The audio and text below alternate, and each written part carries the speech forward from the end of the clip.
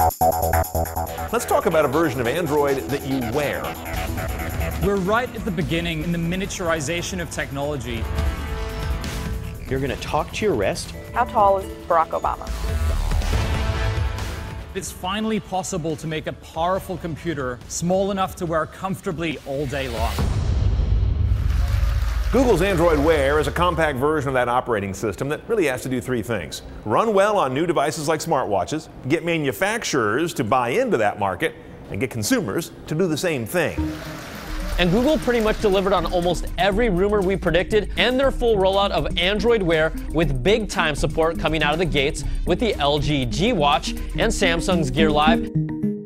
Just one more tap to pay, and the pizza's on its way. The pretty gorgeous stainless steel and leather banded watch is here. Your watch will also provide intelligent answers to spoken questions. He can even check his heart rate after a jog.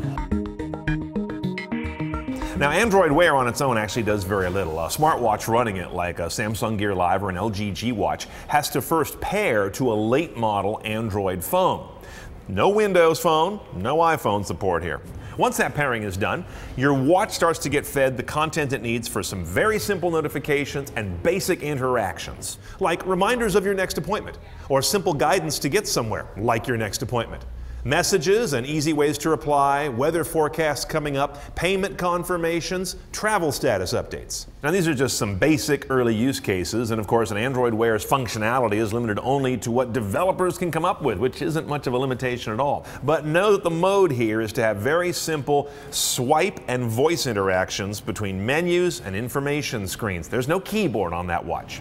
Now, the first watches out with Android Wear are the predictably nerdy Samsung Gear Live and LG G Watch. More interesting is the pending Motorola 360. This is a watch with a round face and a very jewelry-like look. Android Wear is able to map its display and interface to the actual round display, not just crudely crop it. That's important because many, like myself, believe that a key part of smartwatch success on any platform is going to be the ability for watch designers to really spread out aesthetically and not be limited to square textile displays. Another big step forward with Android Wear is a degree of agnosticism. In the past, most smartwatches, short past I should point out, only worked with their own family of phones.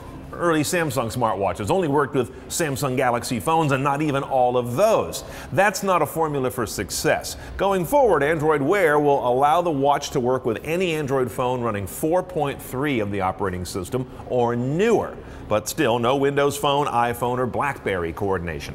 It's early days, of course, for the smartwatches, not to mention the Android Wear subset of them. That said, here's my memo to the Android Wear team as well as the manufacturers building on it. First, make it smarter. Right now we feel the early Android Wear watches are kind of giving scattershot display of information and content. It doesn't really seem to map to my moment in the day as well as it could. Let's filter better. Make it indispensable. This is still very much a luxury market. Nobody can't live without an Android Wear smartwatch. Let's find the really important use cases so it goes beyond the novelty stage. We need to extend battery life. We all have enough devices right now that have to get plugged in every day and look like jewelry. Once you get past that first million geeks and early adopters, nobody's going to buy a smartwatch that looks like they strapped a smartphone on their wrist. It is, of course, too soon to predict the growth curve for Android Wear, let alone the broader smartwatch market, for a number of reasons. First of all, Apple hasn't even entered this space yet. Secondly, most consumers have no idea what we're talking about.